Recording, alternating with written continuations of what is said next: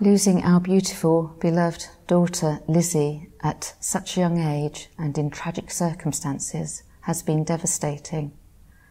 Our immense loss impacts us every second of the day, and the tragedy has affected our church family, the community, and further afield in significant and unimaginable ways. We support the making of this video to raise the profile and importance of inclusivity, and it is our hope that others do not and will not have to suffer in silence alone.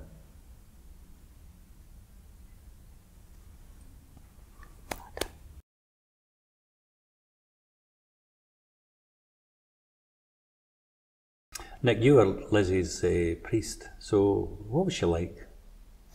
Well, I first met Lizzie when we moved into the area in 2005, and she was a little girl, but we came with an even smaller child, our son, and first thing she did was she ran over, picked him up, played with him, because Lizzie, all the way through her life as we knew her, she loved kids.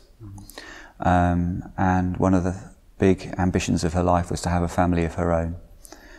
But there were lots of parts of Lizzie that shone out. She was a very gifted musician. She played the flute in our worship group here in St James and Emmanuel, and she sung with a choir.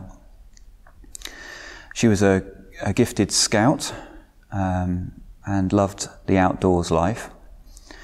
And by all accounts, both her schools, her primary school and her secondary school, they would say that she was one of their most gifted.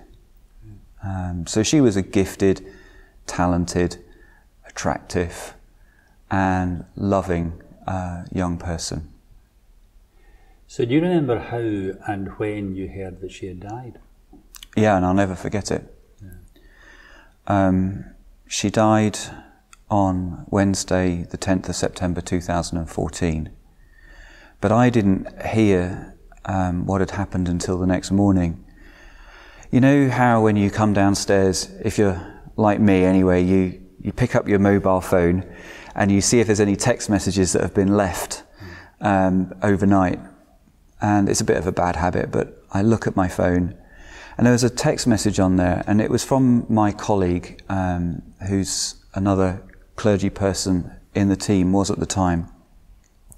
And on the phone it said, whatever time of day or night you receive this message, call me.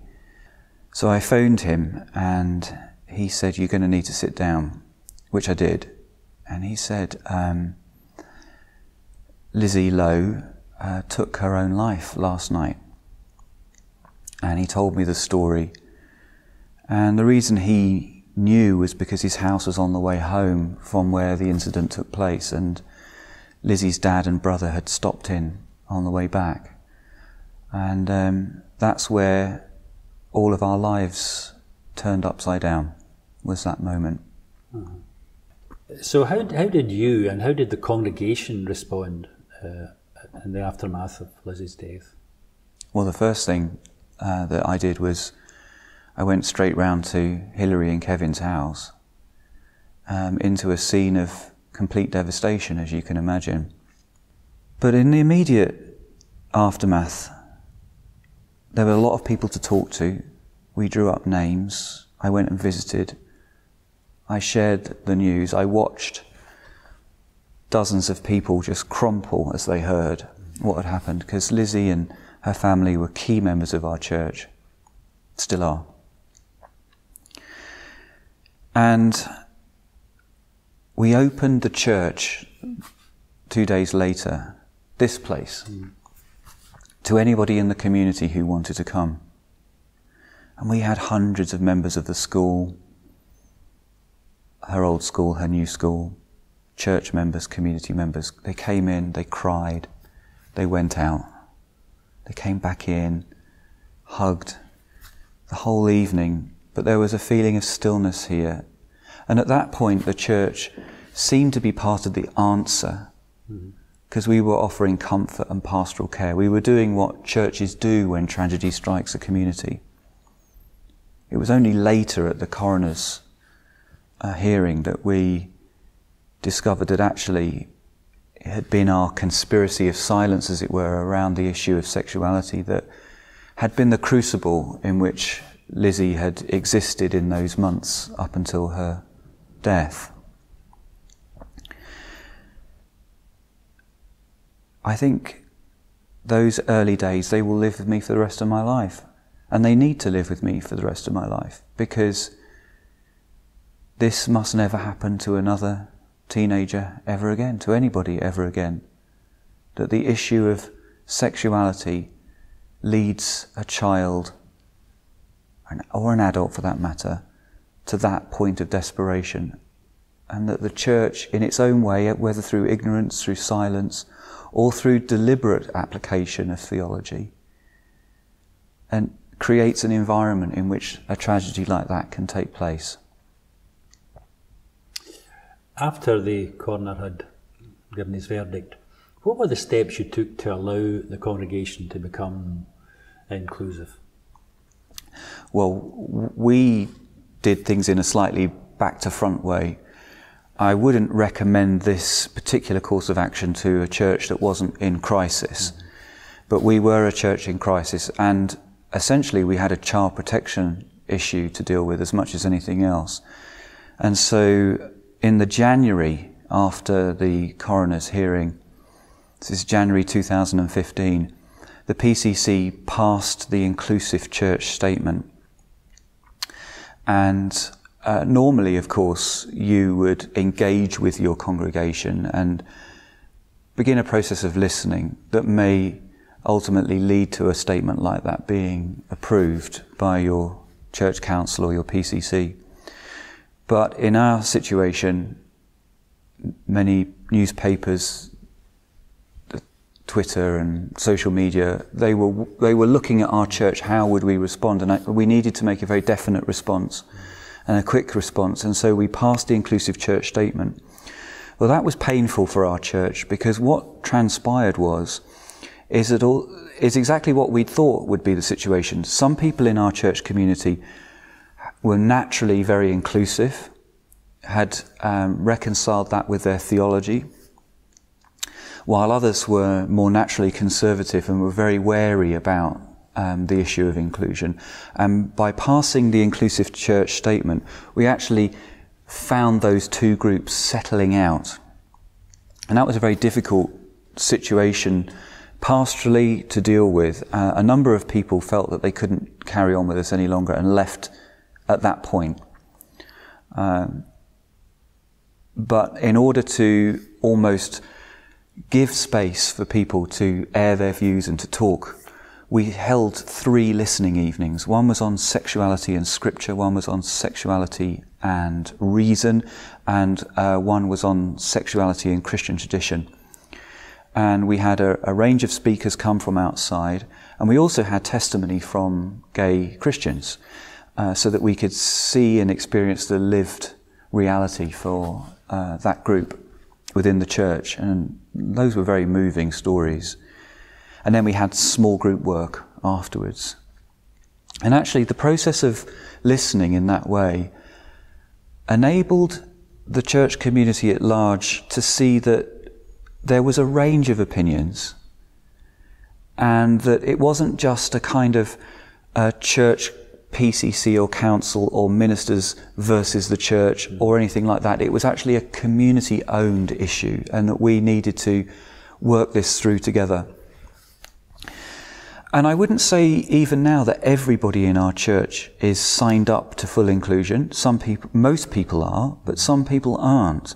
I would call what we have in our church a yielded consensus, that people may not all agree in full inclusion, but they've decided to accept that as the community decision and live by it.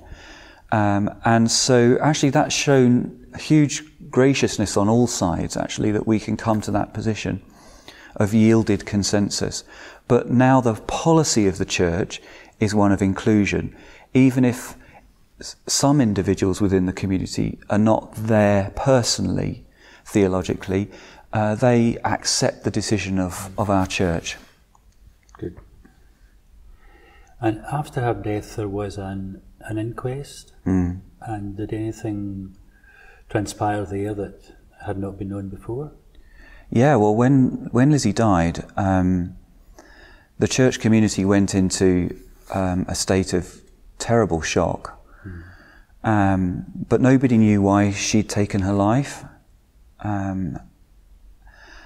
We opened the church up to all of her school community, to all the wider community. We rallied round the family, Lizzie's parents. We tried to help the community make sense of what was going on, but we were really working in the dark because we didn't know what had happened to Lizzie, why she'd felt so desperate. 3 months later, on the 19th of December 2014, Lizzie's parents invited me to go to the inquest. And what transpired was that Lizzie had this huge gap in her life between her faith that meant so much to her. She was a really committed Christian young person. But she was also wrestling with and coming to terms with the fact that she was also a gay young person. And somehow in her mind, in her spirituality, in her psychology, she just couldn't bring her Christianity and her sexuality into a conversation. There was a gap there.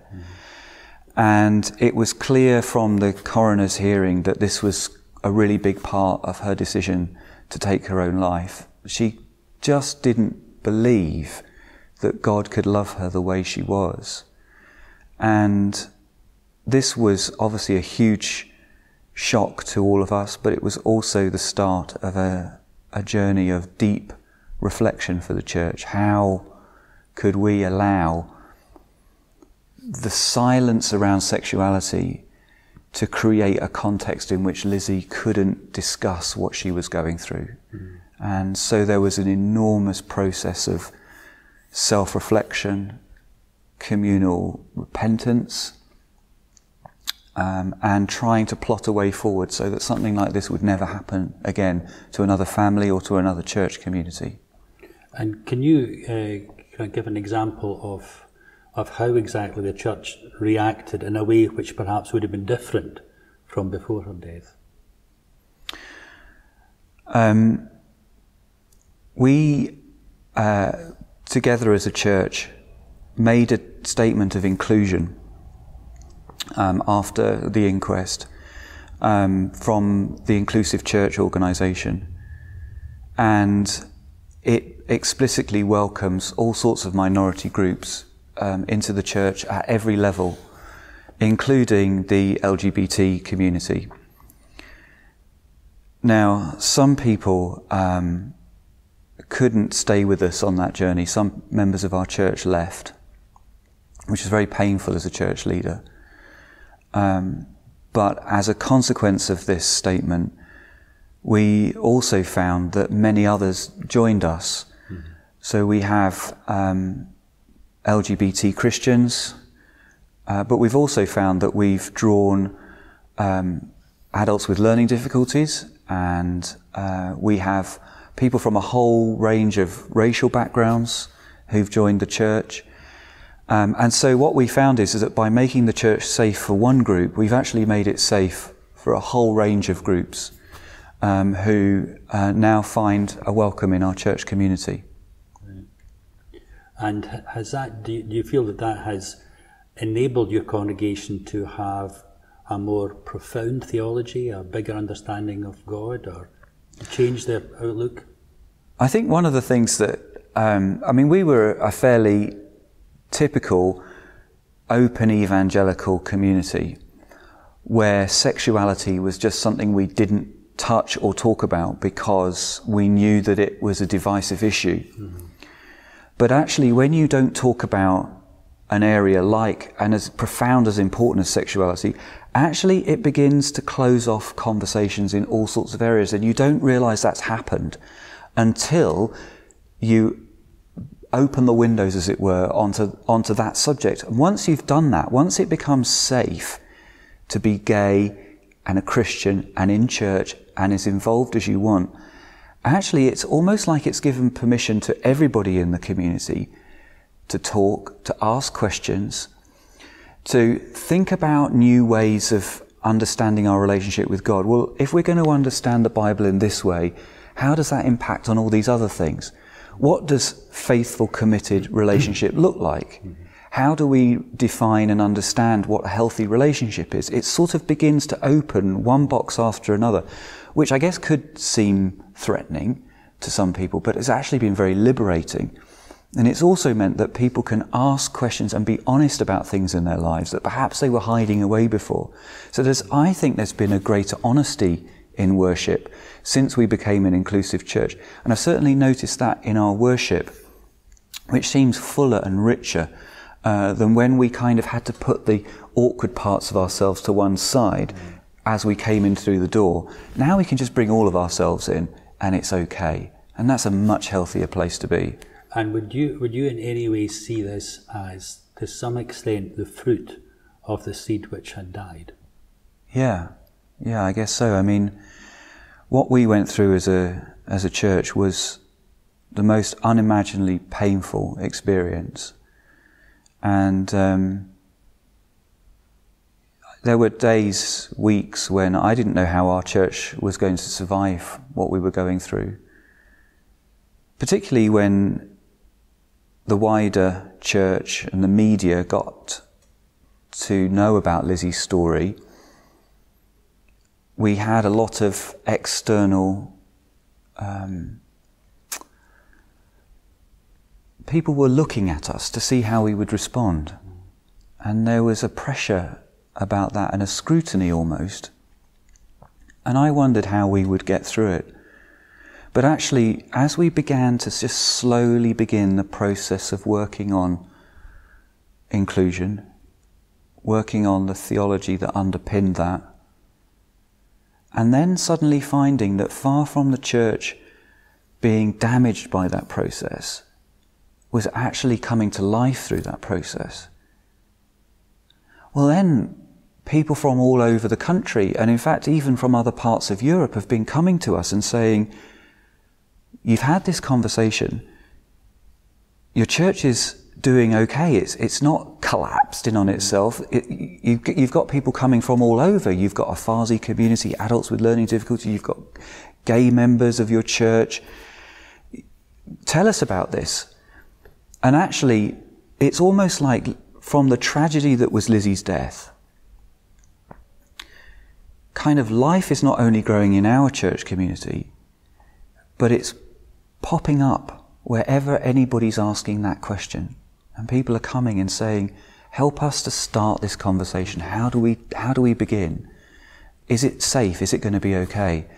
And so actually, in one sense, the seed that died, I wish we could reverse time. I wish so much we could take back that time and speak to Lizzie before it was too late. But also I have to say that what Lizzie's done is she's given a gift that has been growing, and we're passing it forward, and then other churches are passing it forward, and it's making a huge difference. So yeah, there's been resurrection out of the tragedy.